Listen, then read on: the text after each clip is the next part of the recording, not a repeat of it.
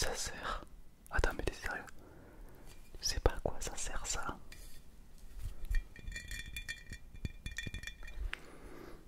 En fait, l'idée c'est que tu te caches dans les toilettes, t'ouvres et tu t'en fous partout. Et là, tu gagnes un bouclier. Oui, parce que tu t'es versé un liquide bleu sur toi, donc tu gagnes un bouclier. Ouais, non, mais oui. Non, mais il y a plein de choses qui se tiennent pas, mais c'est pas grave. Par exemple, les skins. Tu veux qu'on en parle des skins ou pas? Bon, voilà. Ah non, il existe beaucoup de popos. Ah oui, là, bon, là je t'ai montré la plus grosse popo de shield du marché de FORTNITE. Il y a des plus petites. Je te la montre de suite.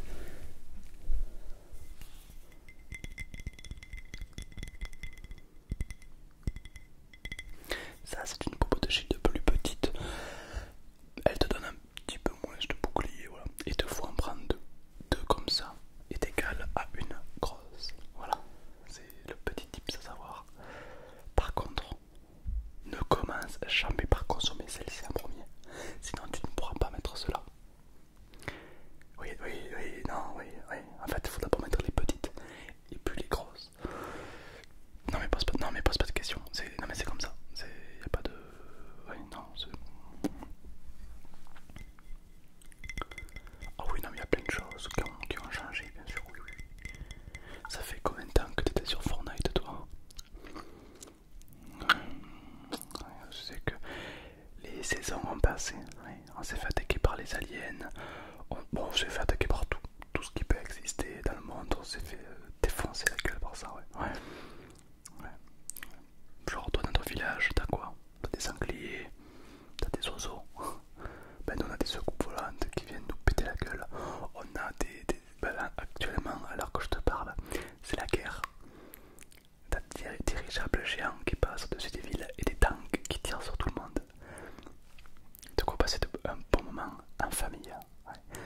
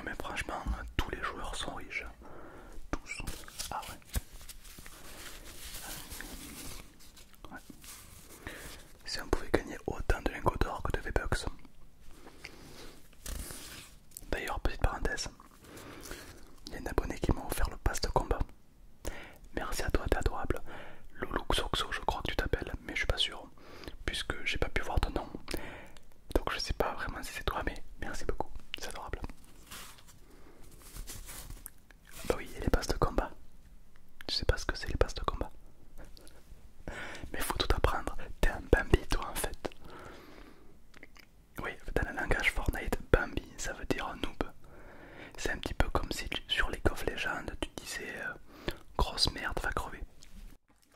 Voilà, c'est un peu le même style. Le langage est un petit peu différent sur LoL, mais c'est pareil quoi. On peut retrouver les bugs, on peut retrouver les kills, le first blood, le penta, on peut retrouver des trucs similaires. À part la mentalité, ouais. Non, c'est vrai, la mentalité de LoL, elle est distrayante, ouais. Enfin bref, tu connais pas le pass de combat. T'as tellement de choses à savoir. Le pass de combat, c'est genre en gros, tu payes, mais quand tu payes, tu gagnes de l'argent. Ouais, parce que tu peux gagner des V-Bucks. Les V-Bucks, c'est un petit peu l'argent du jeu, tu vois. Et tu peux gagner des V-Bucks dans le pass de combat, dans ce que tu achètes. En gros, c'est comme si t'allais à la Super U, que t'as acheté des bouteilles de lait. Et comme t'avais acheté une bouteille de lait, ben la caissière te donne les 15 euros. Non mais la logique, non mais elle est... Ouais. C'est le même mec qui a choisi les V-Bucks que celui qui a dessiné les soucoupes volantes. Ouais. Ah oui, on s'est déjà fait attaquer par les soucoupes volantes dans FORTNITE. Ouais. Donc c'est courant ça. Oui, oh, normal, ouais, bien sûr. C'est du classique. Ah, les skins. Je pense qu'il y en a pour tous les styles. Il n'y a pas longtemps, je me suis fait péter la gueule par un nounours rose. Voilà. Ouais, non, c'est spécial, c'est spécial. Ah, moi j'attends qu'il fasse un partenariat avec League of Legends pour avoir des skins dignes de ce nom. Ah oui. Parce que costume de vache, ça va quoi.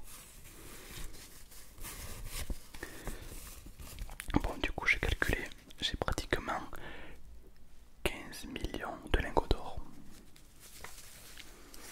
Voilà, en seulement 3 parties.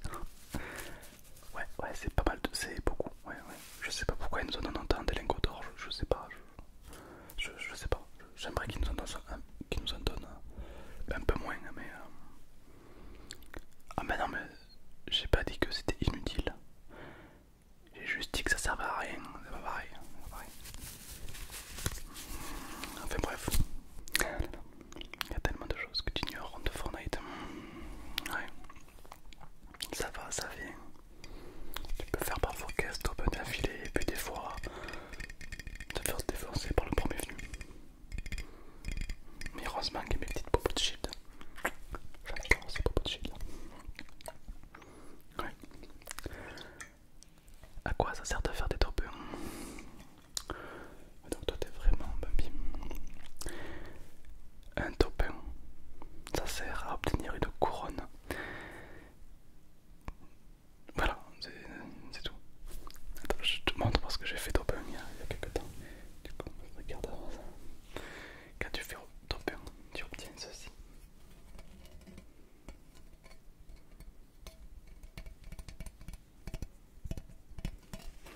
Une couronne en or. Mais tu ne peux pas la mettre sur la tête. Voilà, il y a des limites quand même. Faut pas non plus exagérer. C'est une couronne mais qui ne couronne pas quoi. Voilà. En fait, quand tu fais un top 1, tu gagnes une couronne. Et si tu fais un top 1 alors que tu as une couronne, dans ces cas-là, tu gagnes un numéro. Et plus tu fais top 1 et plus ton numéro il augmente. Et c'est celui qui a fait le plus de top 1 avec une couronne qui gagne. Voilà. Sachant que si tu perds ta couronne. Mais après tu peux voler celle des autres. Donc ça c'est cool.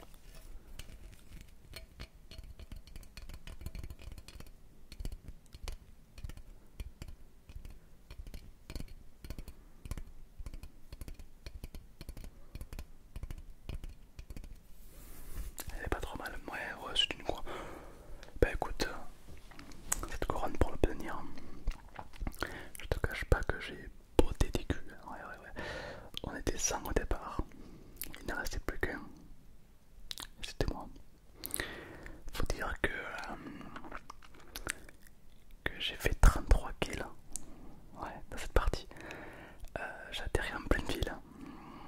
j'ai fait un carnage quoi, j'ai fait carton plein. Sur League of Legends, on aurait pu assimiler ça par un pentakill quoi. Ouais, non, non, c'est pas mal. Et du coup, j'ai pu obtenir cette superbe couronne. Ah, excuse-moi. On m'appelle sur mon numéro spécial Fortnite. Ouais. Ouais, comme tu peux le voir, ils ont un iPhone très développé. Ouais. Pro gamer à l'appareil, j'écoute. Oui, bonjour Epic Game. Oui, bonjour. C'est les créateurs de Fortnite et de Cœur of War 3. Autant te dire qu'ils n'ont pas fait grand chose dans leur vie. Bonjour monsieur Epic Game. Oui, bonjour. Il faut que j'arrête de mentir. Pourquoi? Ah, c'est pas bon pour l'image de Fortnite, d'accord. Bon ben... Ah, sinon vous me... Ah, non mais j'ai pas mis de ban moi. Je continue à faire des constructions qui servent à rien. D'accord, ok, merci.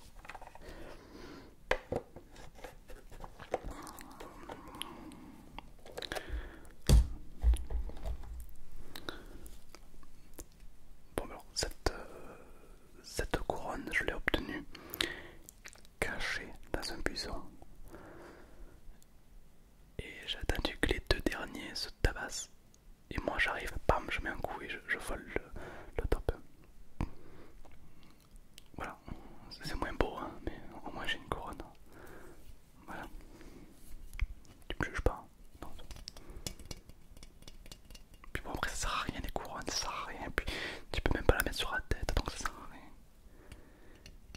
Et en plus, comme si c'était pas déjà assez dur comme ça, quand tu meurs, eh ben tout le monde voit ta couronne, donc tout le monde déboule sur toi. Ouais, c'est en train de dire qu'ils vont rajouter d'autres petits trucs sympas. Donc comme tu le sais, on a la grosse popo de shield qui nous régène la moitié du bouclier.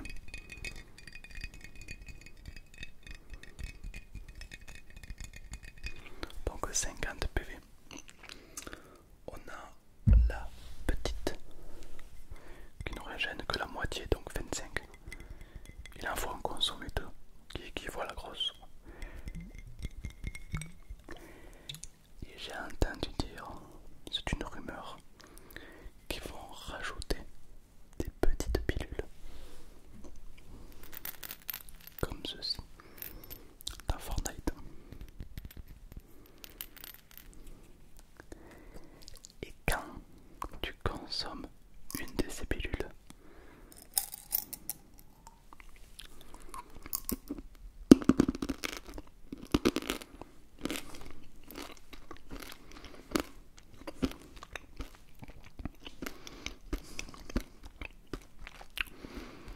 tu vois tout comme un poisson. Genre, est-ce que tu connais un petit peu la vision d'un poisson? Non, moi non plus. En gros, tu vois tout en noir et blanc, à part les ennemis que tu vois en couleur. Un peu comme de l'infrarouge, tu vois. Voilà. Donc pendant 4 minutes, tu vas pouvoir obtenir la vision d'une truite. La chance. Ouais. Alors ils appellent ça un bonus. Moi je trouve pas. Parce que quand tu vois que dalle pendant 4 minutes, c'est un peu chiant. Et puis bon, qui a eu envie d'avoir la vision d'un poisson? Genre avoir la même vue qu'une truite. Je sais pas, moi j'aimerais avoir la même vision qu'un faucon, qu'un aigle royal. Pas d'une truite. Après peut-être que dans les potes à Fortnite, à Epic Game, peut-être que pour eux, avoir des yeux de poisson, c'est un truc de fou quoi, tu vois. En tout cas, moi, d'avoir des yeux de truite, ça m'a jamais inspiré de ouf quoi. Après bon, chacun sait. Faudrait peut-être qu'ils arrêtent de boire des bobos de shield chez Epic Game.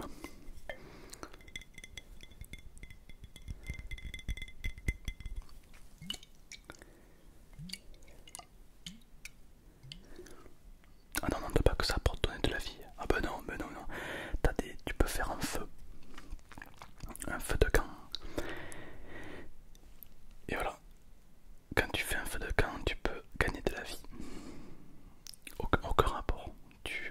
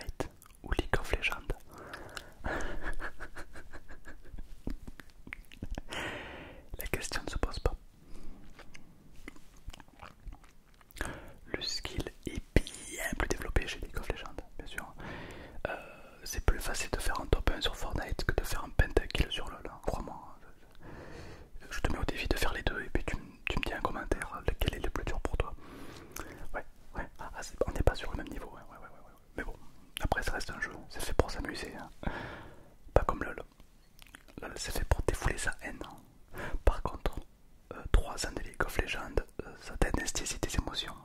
Tu ne souffres plus, tu ne ressens plus rien, tu es mort de l'intérieur. À savoir, voilà, ça c'est le petit truc à savoir quand même, pour éviter tout problème.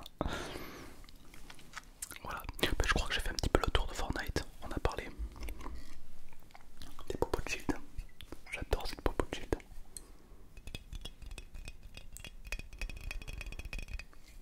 On a parlé des lingots d'or qui ne servent à rien. Des couronnes, évidemment. Les couronnes de Fortnite. C'est toujours la guerre pour savoir celui qui a le plus de couronnes. Une fois, je suis tombé sur un mec, il avait 52 couronnes. Il était fier, il était très content. Ça veut dire qu'il avait fait 52 fois un top 1. C'est énorme. Et après, je lui ai dit est-ce qu'à la prochaine saison, on verra toujours des 52 couronnes? Il m'a dit que non.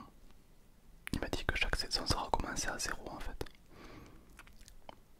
Alors du coup je lui dis mais pourquoi ça sert à quoi le but? C'est quoi le... Il m'a dit ah mais c'est parce que c'est marrant. Hein, c'est super drôle en tout cas. Du coup bon, voilà, les couronnes ça sert pas à grand chose. Hormis à se la péter. Ah oui, ah tu veux jouer avec moi sur Fortnite? Je te préviens de suite, moi je suis un pro gamer, ok? Moi si tu sais pas où je suis forcément caché dans ce buisson, tout le temps, ouais. L'homme bêche. Heureusement que je ne joue pas ringard. Pour ceux qui en rêvent. Ouais.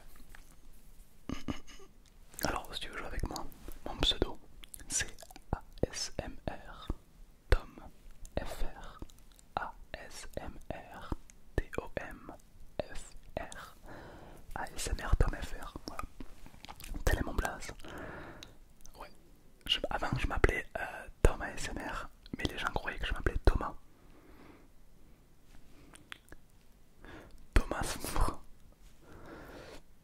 Oui, ah oui, la communauté de Fortnite est différente que les gens normaux, oui, oui, oui. Du coup j'ai dû me renommer ASMR Tom FR. Voilà. Et du coup je passe du bon temps avec des viewers, oui. Bien sûr. Ah ben je joue même avec une team en ce moment. Des pro gamers. Des pro gamers. Ah ouais, ouais. Enfin, c'est très agréable. Mais écoute, s'il y a du renouveau sur Fortnite, si par exemple il y a, je sais pas moi, des trucs bizarres qui arrivent, je te tiens au courant, d'accord? Et je te dis un petit peu comment va la santé de Fortnite. Mais comme tu peux le voir, tout va bien. Par contre à l'arrière, des popos de shield, ils s'en parlent pas. On ne sait pas de quoi c'est fait les popos de shield. Moi je vais te le dire. Déjà il n'y a que 17% d'alcool, donc ça va. C'est pour ça qu'à la fin de la game t'as du mal à tirer. C'est pas parce que t'es nul, c'est parce que ton perso est bourré. Du glucose, du gluten.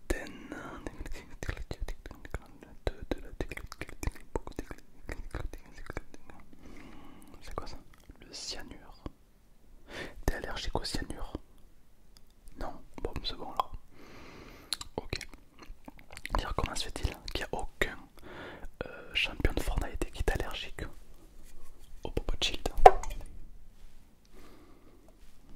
Comment se fait-il? Eh ouais. Enfin bon, on n'en saura pas plus. Ouais, il y a des chars de guerre, maintenant tu peux conduire des chars et tirer sur les gens. Mais c'est pas un jeu violent, non. T'as aussi un lance-roquette où tu peux tirer sur les gens, mais c'est pas forcément un jeu violent.